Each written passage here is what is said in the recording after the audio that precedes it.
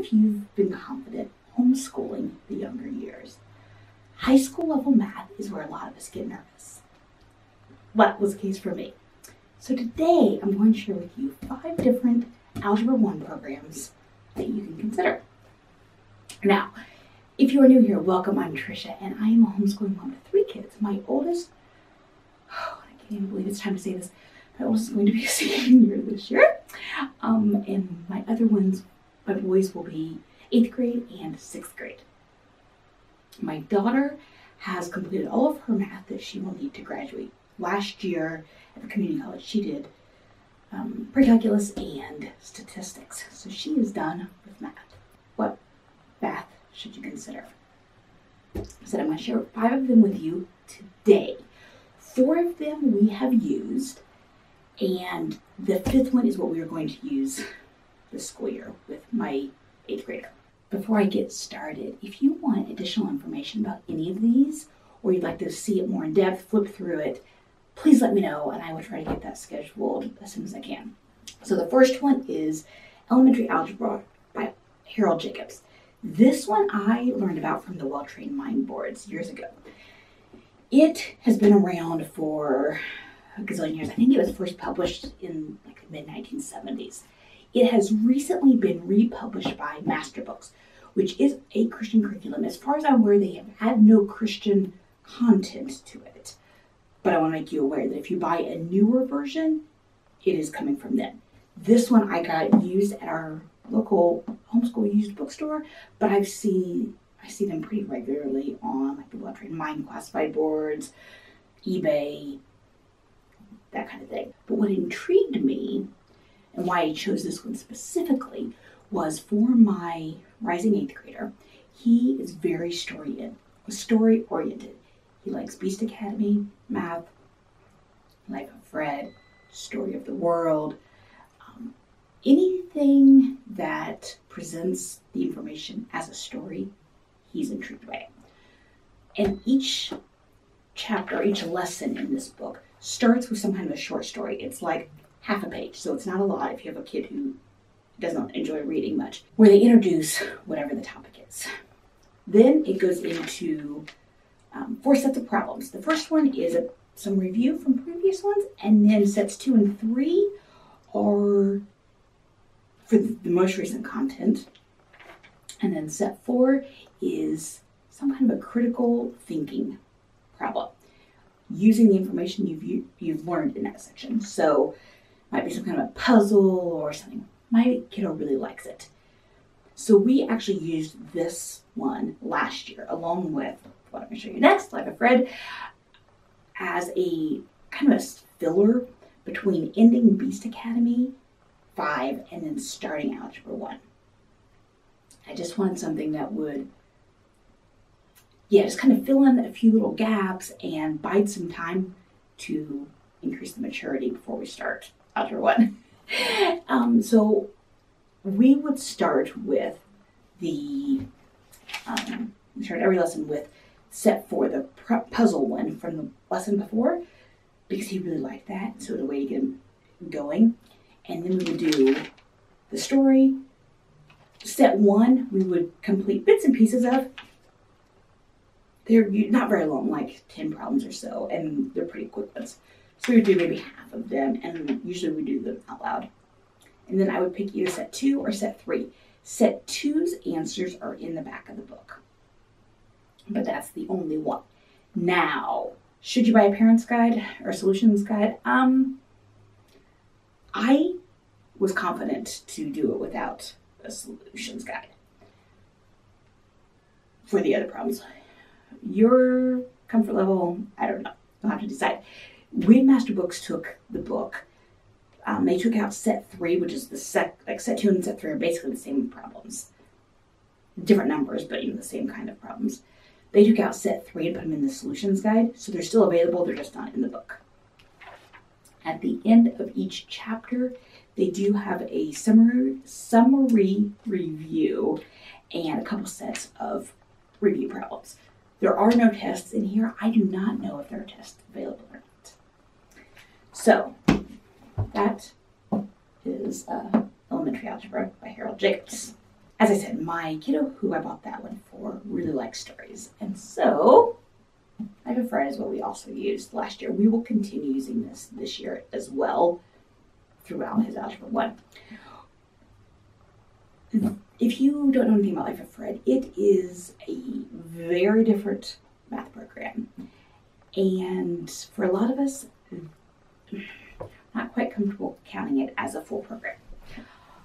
What you're comfortable with, I don't know. Like, that's really going to be something you're going to have to decide for yourself. But that said, if you have a kiddo who enjoys stories, I think Life of Fred is a fantastic supplement. We have used Life of Fred since he was 5. He's 13 now, and he loves it. We've never used it as a main spine. We've always used it just as a story to go along with whatever other math he's doing. He has picked up a lot from it. There is more than just math in here too. There's just interesting things. I try to resist liking Fred, but I like it. It's a fun book. So if you do not know, each chapter in Life of Fred is the story of a 5-year-old math professor at a university. Yes, it's a quirky story. He just goes through and teaches math through the story. At the end of each story, and the stories are a couple pages, 2-3 pages, depending, there are questions for your student to work through. And at the end of each section, they have something called a bridge, which is a set of problems to review everything that's been in those other lessons. There are 3 bridges, so that if your student doesn't do well on one of them, they can do another one. Or if you want to just assign all 3 of them, you can do it that way. Kind of a quiz, like, do you do well enough to go over the bridge to the next chapter? Solutions are included in here, and they do a pretty good job of explaining it, not just giving you the answer, but explaining how to get the answer. And this one is the beginning algebra book. That's how this one is labeled. Like I said, they do have pre-algebra. I think there are 3 pre-algebra books, and then they have advanced algebra, they have geometry. It goes through calculus, I believe, is the top one. So this one, Lial's Algebra, was my daughter's primary math series as she was going through high school. This one is called Introductory Algebra. Like I said, they all have different names. It drives me crazy. I bought this one on Amazon. That's where I got all of her Lial ones from their used. Each of them were around $5 plus shipping. One of them, I think it came out with shipping to be like $6. So it's a great deal when you can find them. Now, this is another one that I found out about from the Well-Trained Mind Boards. We started it with the pre-algebra book, and then for beginning with Algebra 1, I transitioned her to taking a live online math class from myhomeschoolmathclass.com, which I have a video about that I did several years ago. So I will leave that down there. We love Miss Perkins over there. We were very sad to see her go. I had planned to use it with Ben this year, but I don't think it's the best fit for him at this level. More about what he'll use coming up. This one, like I said, traditional math textbook, but it is fantastic. This is the 9th edition. Each edition doesn't have major changes, so if you find a different one, go with it. Each section begins with several pages of teaching it. There are problems that you can do to go along with the text part. And then there are a couple pages of problems for each section. Now, they do have the answers to every section, or every set of problems in here. However, they only have the odd answers. There are also complete solutions for selected problems only. So if you are someone who wants a complete solution set and or answers to every single problem, you may want to not choose this one. You can find answer keys for this, but it can be really difficult.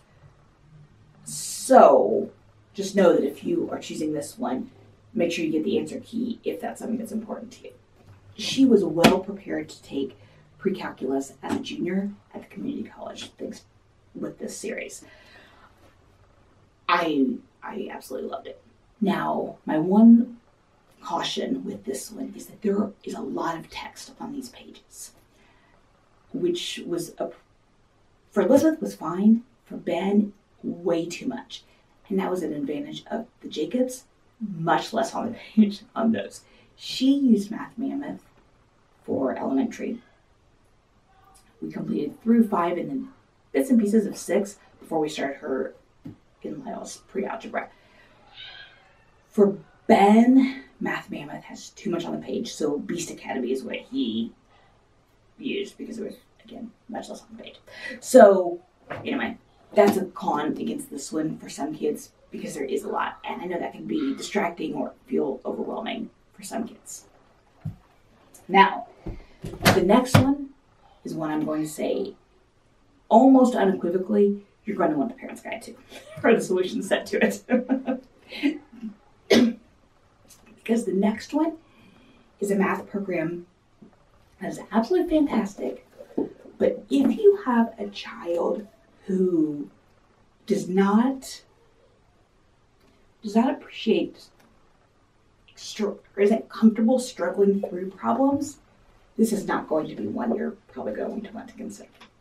You do not have, I should say, it's the art of problem solving, and this one's Introduction to Algebra. It has a reputation of being very advanced, and I would say it's a difficult program.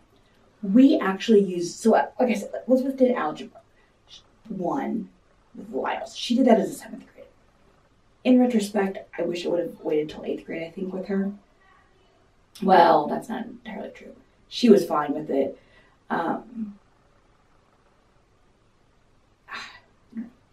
That's a story for another video.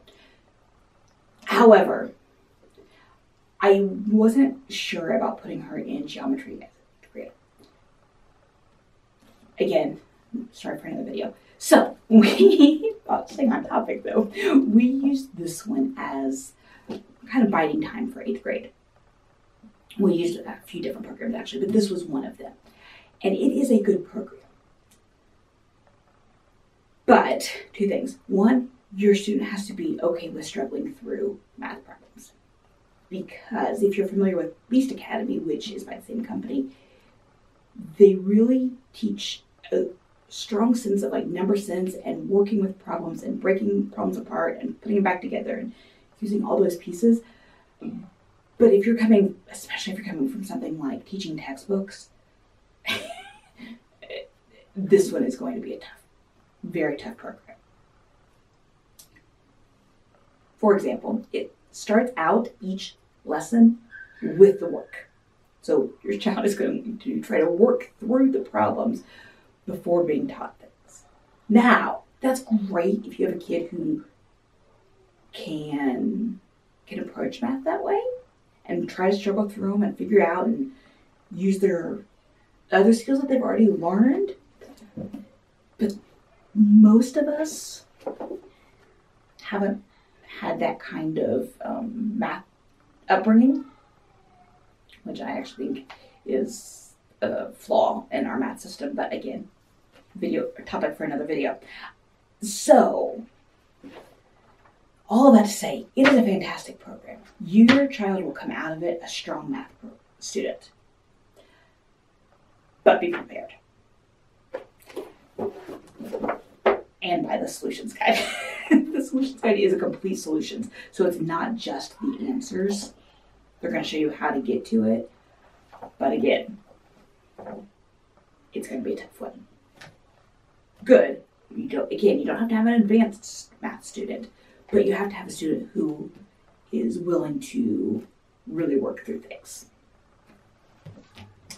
And then the last one, and it's the one that we are primarily going to use this school year, along with, I expect, some of the story parts of Jacob's algebra, and then definitely we will continue Life of Fred. So, next one, we are putting Ben in Mr.Ds math class. Now, we chose Mr.Ds for a few reasons. One, it's a strong program, but not a rigorous one. And for him, that's going to be fine. I don't expect him to be in the math field outside of as an adult, but I need him to just have a strong understanding. So that was the key. Second, self-paced. So we are not bound to anyone else's schedule if he gets onto a section that he needs more time with or one that he can speed through. For him, that's really important. Like, once he's mastered something, he wants to just move on. And it's worked for him so far. So I don't want to have him tied down to working at someone else's pace in that regard. Again, maturity will help that, I hope. I also wanted something that he could take over some of the control, that I wasn't doing all of the teaching of it anymore. Because we've always done math together. Through middle school, that's how I like to do math. At the elbow, with me supervising well, for various reasons. Again, another video. I've got like 4 video ideas based on this one. The videos are online, but you can print out note sheets that your student can take notes as they watch the video, and the practice problems can be printed out as well, and the quizzes, I believe, can be printed out too. So for more high school help, check out the playlist on your screen, and I will see you in the next video.